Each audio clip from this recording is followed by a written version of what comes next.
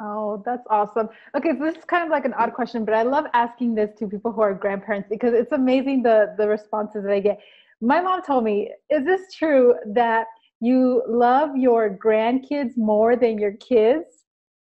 Oh, I don't think I can say that from experience because as I've had my grandchildren, I've still been a mom. So Yes, when you have a large family and you've got to be a mom to your own kids, you don't grandparent the same way as the typical grandparent does it. very interesting. Yes. So what you're doing is you're including your grandchildren in your current family with your children. So like in lots of situations, the aunts and uncles are the same ages as some of the grandchildren.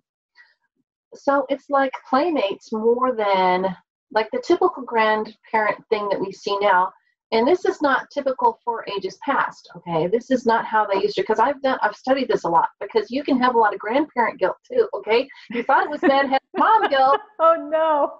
grandparent guilt. So, anyway, so what I've done is I've researched this and I've looked at this, and what I've decided to do, and this is what my husband and I have decided to do, is that we are going to be there and we are going to be open and loving to our grandchildren, but we are not going to be the typical grandparents as we define them in our age. Mhm. This is how they did it in times past. Grandma and grandpa, that's where they live. We go and say hi to them, right? But grandma and Mhm. grandpa don't have to go to every event that they do. They don't have to, you know what I'm saying? If we Yes. try to, it wouldn't be fair to the children we still have at home who need us to be their parents still. Right.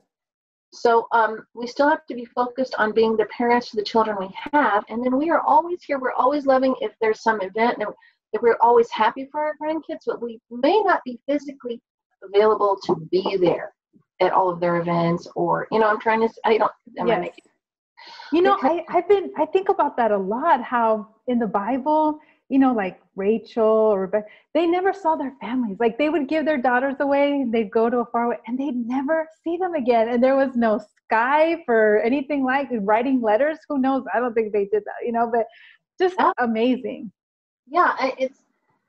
I think that if you talk to someone maybe in 1920, their idea of what a grandparent is would be very different. Grandparents are there. They're kind of like fallback parents. In case something happened to the parents, the grandparents would be there.